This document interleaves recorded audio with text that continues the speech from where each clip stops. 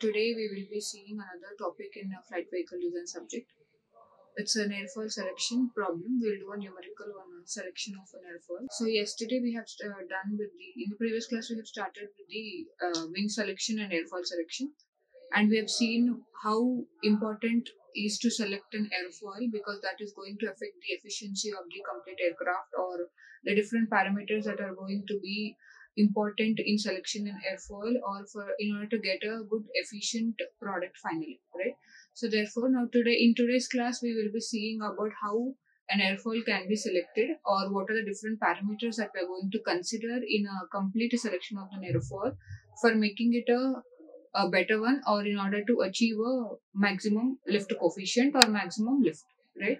So for that we'll just see what is a complete steps, what are different steps that are going to involve in selecting an airfoil, and later on we will see a problem and we will take accordingly the step by step the different parameters that need to be considered, and then we'll calculate them and we'll see what is the best case for that particular problem, right? So similarly we will also be doing about wing, right? We will see all the different steps that we are going to consider in the selection of a wing, then accordingly we will take a numerical and we'll try to we'll try to design a section of a wing, right? So we'll just start with an airfoil. Now we have already seen this in the last classes, just I'm going to just brief it about, right? So determine the airfoil selection for a wing. So we know that airfoil is a very important parameter, right? The selection of it or the design of it, it is very important wing parameter, and it's also the one that is going to be responsible for the generation of the optimum pressure on the top and also the bottom surfaces of the wing.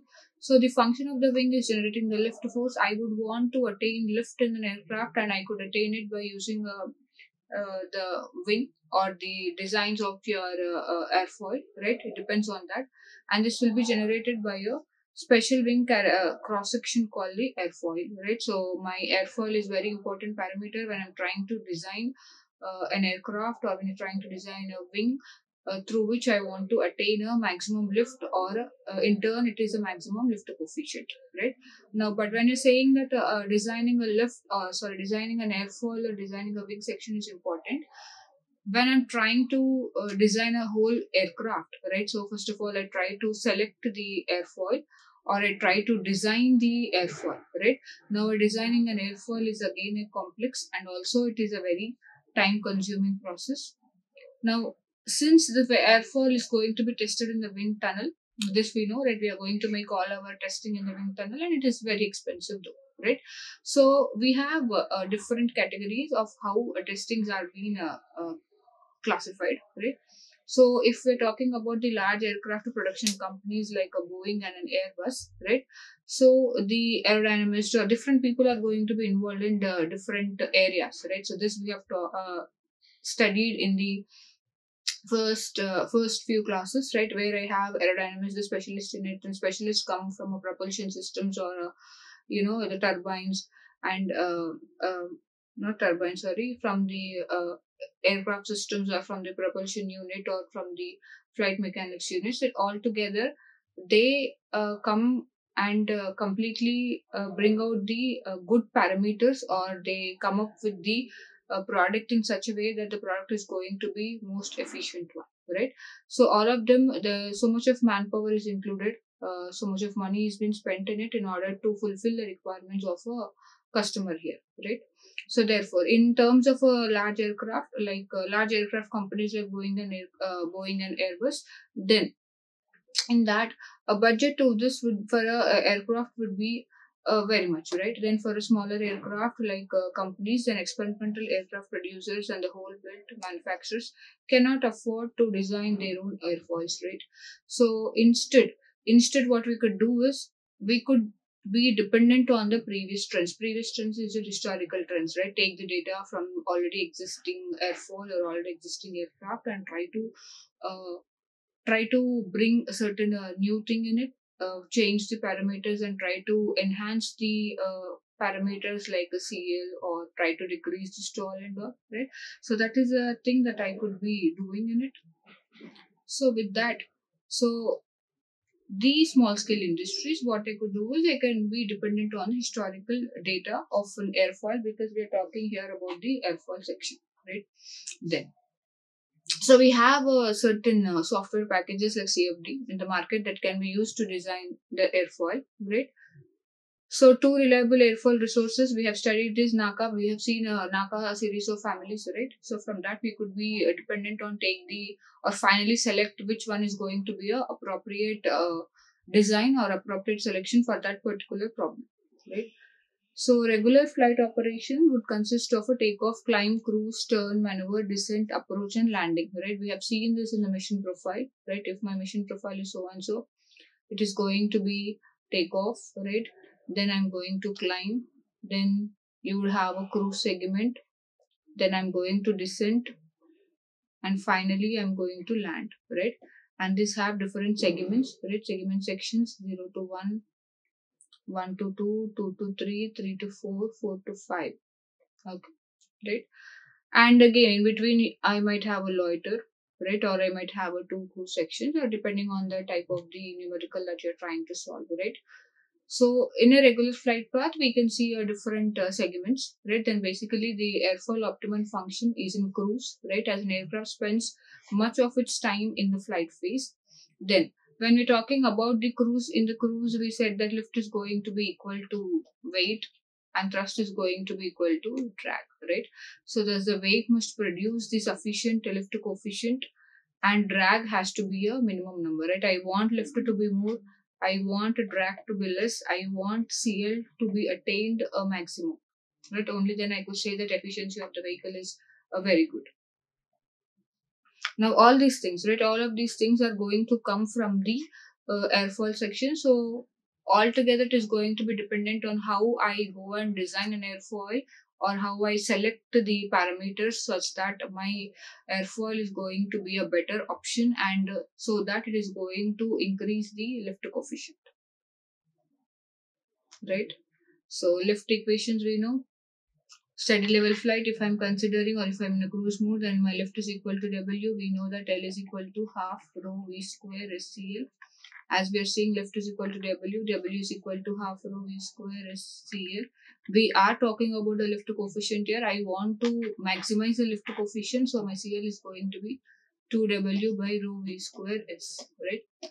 So this is what I wanted to attain finally, right? That means if I want CL to be maximum, if I want CL to increase, then I want, according to the formula, I am going to be dependent on different parameters here, right?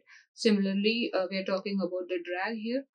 D is equal to T is equal to D, or D is equal to T, right? My formula is going to be something like this: half rho V square SCD, right? Then this thing I can write in terms of NT max. For a jet engine, we have seen this. There are going to be different values or different parameters for jet engines or propeller driven engines, right? So the formulas are going to vary. If it is for a jet engine, that is going to be N of T max, and the values of N are going to range between 0.6 to 0.9. And then if you have a numerical in terms of a propeller driven engine, then propeller driven engine is going to be in this way, right? D is equal to T, that is equal to N into efficiency of P max by V. Then airfoil, right? This we have seen in the last class again.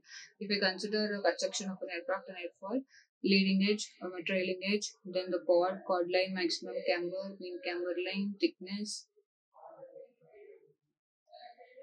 then steps, right? I want to have a maximum CL so that I would have a good efficiency in the product. That means I would have a maximum lift. I would minimize the drag, right? And all these things are dependent on the selection of an airfoil, right? So, how do I select an airfoil? What are the different steps that I need to consider while I am selecting an airfoil, right?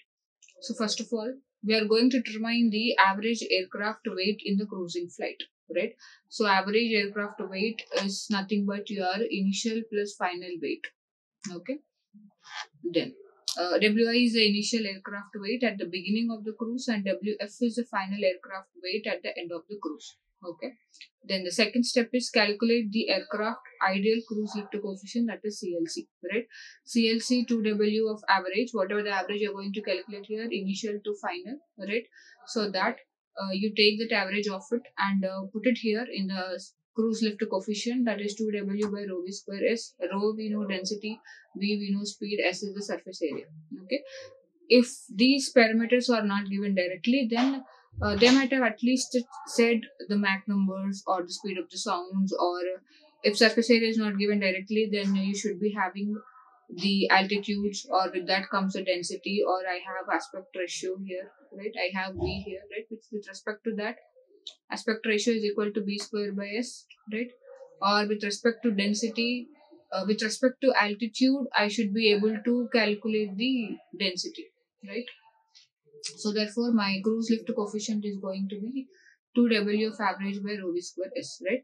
Now in a cruising flight, this we know, right? So because L is equal to W, so I am going to consider here weight, right?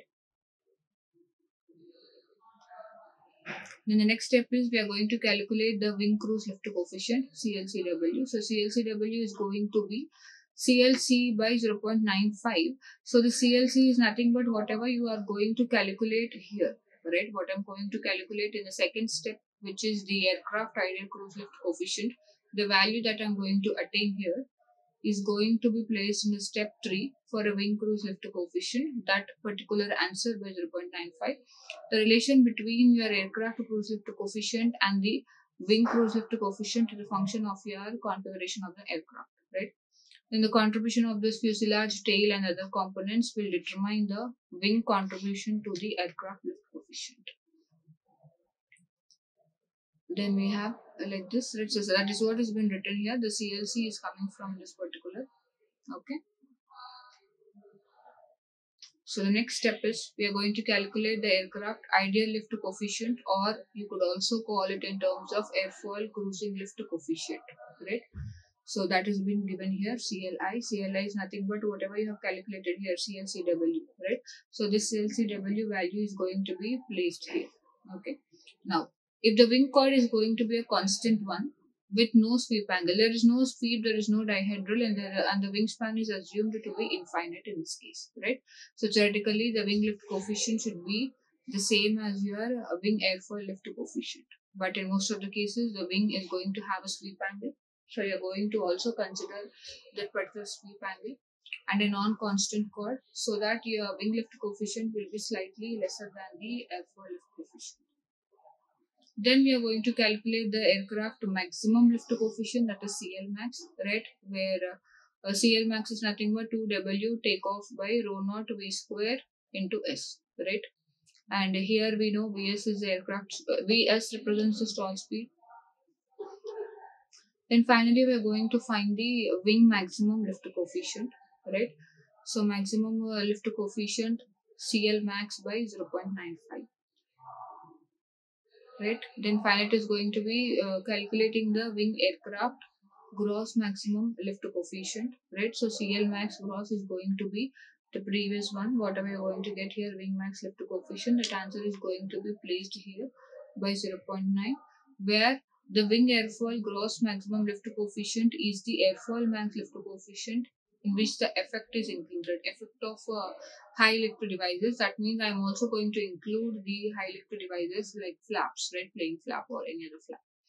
Then for that, I am going to again consider select or design the high lift devices here, basing on its type, basing on its geometry and the maximum deflection, right? Then I try and determine the HLD contribution to the wing max lift coefficient. Then finally is going to be calculate the wing airfoil net max lift coefficient, right? So my net max lift coefficient is going to be the difference of CL max gross minus delta of your high lift devices, right? Now I'm going to utilize this particular data here to find out the CL lift coefficient.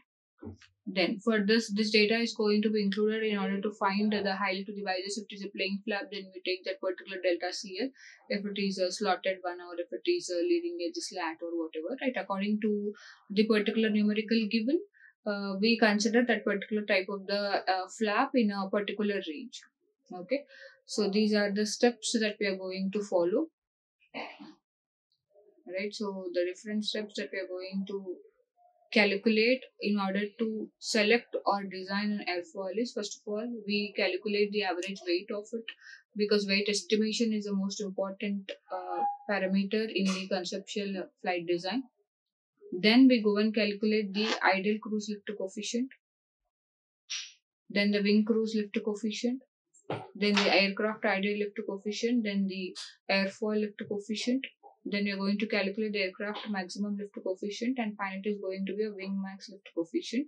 Then finally you are going to make the airfoil maximum lift coefficient with respect to your gross and with respect to your high lift devices, right? So we'll just do a simple numerical here. I've taken a problem in order to design or select an airfoil. So for that, a particular parameters or data has been showed here. The question consists of like type of the aircraft. So the number of passengers have been given. Number of passengers are saying at 25, and the range is 900 kilometers. Units are mentioned here, and endurance is 1 hour. The maximum luggage that is been allowed is 15 kg. The crew members, we see 2 crew members here, and the payload is 2375 kg.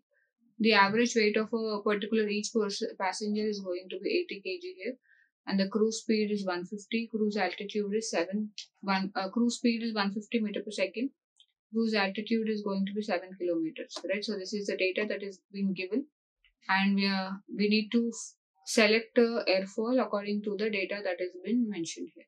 Okay, so we follow all the steps that we have just seen, and finally we come up with that complete maximum lift coefficient with respect to the high lift devices, and from there we will try to sort what is the best airfoil depending on the NACA various from the chart, right? So what is the step one? We have said step one is finding out the average weight of the aircraft, right? So we said that the average weight of the aircraft is going to be WF plus WI by 2, right? So now what is the WS is my final one and W is my initial one, right? And from now this is going to be the continuation of the previous problems that we have solved in order to find out the takeoff weight estimation, right? So what is it we have done in takeoff weight estimation? From a given mission profile, I am going to find out the WX or WN here, right? So if it is 0, 1, 2, 3, 4 and 5, then it is going to be multiplication of all the segments, right? 1 by 2, 2 by 3, 3 by 2, 4, then 4 by 5 and all, right? So this is what we have done. So for that, now we are going to get final of it, alright? So I'll just write it here. After is going to be the multiplication of all the segments, right? Then this is going to be my WF by W naught, and I get an answer here for that. Correct or not, right? So from this particular answer, what is it we have done? We have also found out fuel weight, right? Fuel fraction. Then we have also found out the empty weight fraction, right? Let me just move all of these things. So from the mission profile, we are going to find out the WF by W naught, right? Which is going to be the last segment. Then we get an answer here. Then we find the fuel fraction, then the empty weight fractions, right? Then we make a iteration table, right? In order for me to find a calculated takeoff weight, what is it we have done? We are going to guess something, then we are going to estimate something, and then we are going to get a calculated figure here. Your estimated weights, you are going to estimate W naught, right? With that, you are going to place it in your empty weight fraction in the previous classes that we have seen. Then with that, we are going to calculate the calculated W naught, right? So I'm going to guess it here, and I'm going to get a calculated weight here, right? So this is what we have done in the previous classes. Then from that, so here my WF, now coming back to this, finding out the average weight. So my average weight is the sum of final plus initial by 2. So my final is going to be the calculated W naught minus the WF, right? So we are going to get from these things here calculated W naught. I see a calculated W naught here, the value. Then from there, I am going to replace it here and find a WF from here. Okay, put an answer over there, right? So you have a WF that is going to come here, right? So my WF is going to be that.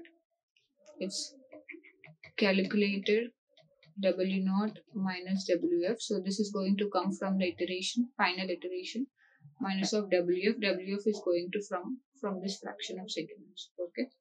So that is WF. Then WI. WI is going to be the W naught minus fuel burn. Okay. So that is how you should be able to calculate your first step, which is the average weight of it. Then the second step is calculation of the aircraft cruising lift coefficient. CLC is equal to the aircraft cruising lift coefficient is nothing but L is equal to half rho V square SCL, and we have said that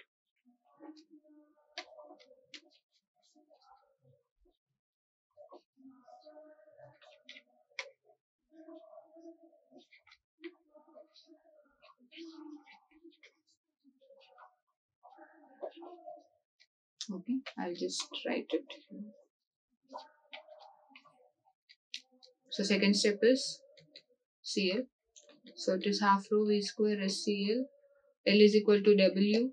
So W is equal to half rho V square SCL.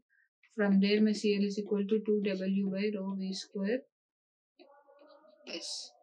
Right. So this W is going to be the average now. Okay. So from this, what is the data that has been given to us? We have found out from the first step W average, so that we are going to put it here. 2 into W average value, you have got something. Then by rho V square S. Rho is your density. Density is not given to me in the question, correct? Right? I don't see a density, but what I see a altitude. Altitude is given 7 kilometers. So from the altitude, I should be able to calculate the density. Okay. According at that altitude, what is the density I should be able to calculate? So that density is going to be, so let me just write it here. So my W average answer is going to be 11265.5 kg, right? When you calculate WF and WI, this is going to be your answer, right? For the first step, that is your W average. Then step 2, for 7 kilometers, my density is something like 0.589 kg per meter cube, right? So this you can check from your appendices and you can note down. So that is my rho. Then V and S also I can calculate, right? S I should be calculating from aspect ratio is equal to V square by S. If aspect ratio is given, from there you can calculate. Velocity is given. Velocity is given 150 meters per second, right? So from there we should be able to calculate this aircraft cruising lift coefficient. So aircraft cruising lift coefficient, if you go and calculate, then it's going to be 0.3553, right? So that is my calculation of the aircraft cruising lift coefficient. Then the next second step is calculation of a wing cruising lift coefficient. So wing cruising lift coefficient is nothing but your CLC by 0.95. So CLC 0.3553 by 0.95 will give you something like 0.37401. Okay, so that is the step 3. Then what is step 4? Step 4 is calculation of airfoil cruising lift coefficient. Airfoil cruising lift coefficient is nothing but the answer that you got from the step 3, which is 0.3740 by 0.9. That should give the answer of 0.37.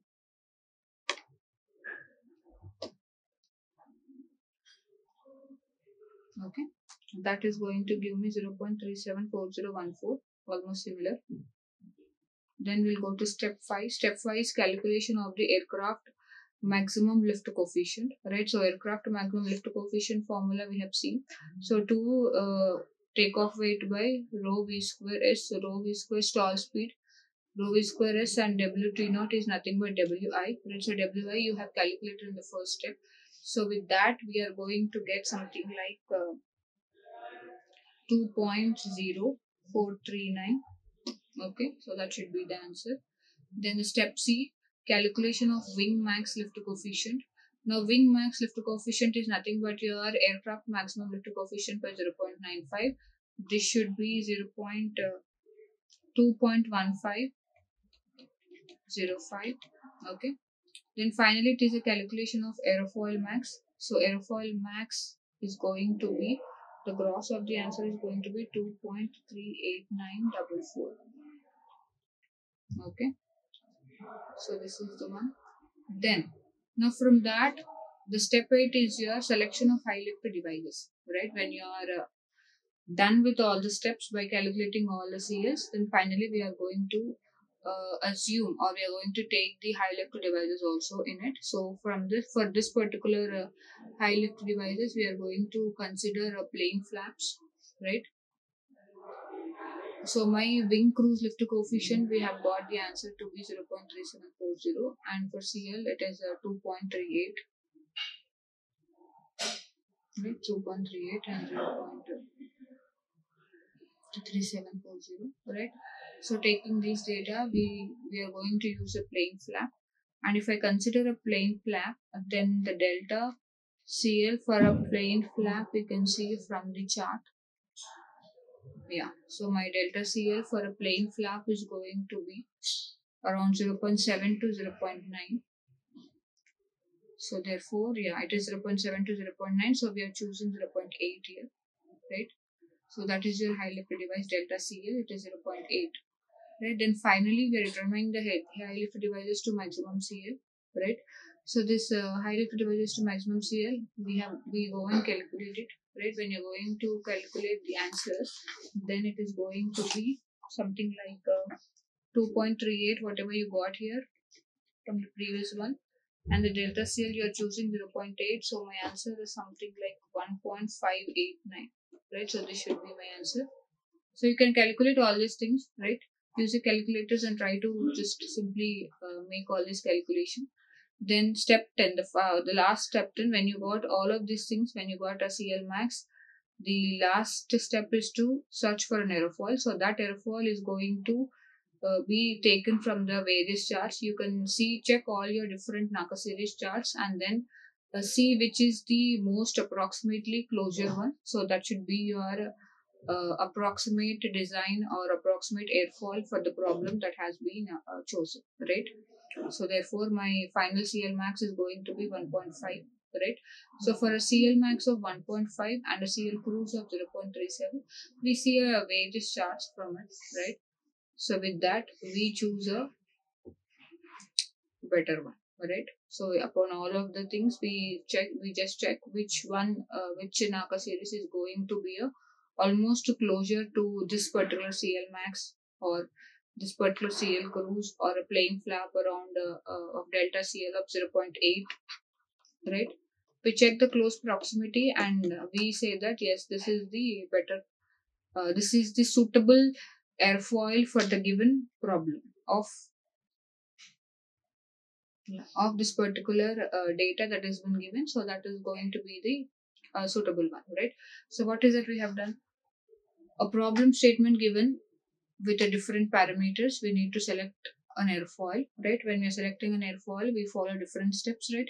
So from the different steps follows finding out the average weight of it. Average weight can be found by your final and initial, and the final and initial are coming from the mission segment where you're trying to calculate the actual gross weight of the aircraft, right? So you find the segment fractions, you multiply all your segment fractions, you bring out that W naught, and then you find the fuel weight fraction, you find the empty weight fraction, then you do iterations. After doing iterations, you finally come up, you assume your weight, and then you bring out the exact calculated weight of it, right? So with that, we are going to find out WF and WI here, which is final and initial weights. Then we calculate all the lift coefficient for aircraft, wing, for airfoil, and we do all the CL maxes here for aircraft, wing, and airfoil.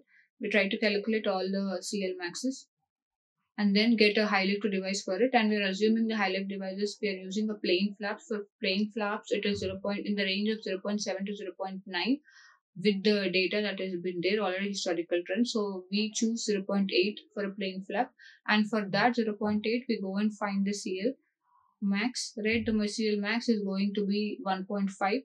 So for that 1.5, and for the CL cruise and for the plane flap, we find a suitable NACA series, that is the best airfoil that is being appropriate for the problem. Okay. So today we are going to end with this class, and tomorrow we will be seeing the selection of the wing, and we'll take a numerical and we'll try to see how wing section can be selected, and depending on what parameters we are going to do it by considering. Okay. Thank you. Like, share and subscribe. Hit the bell icon for more updates.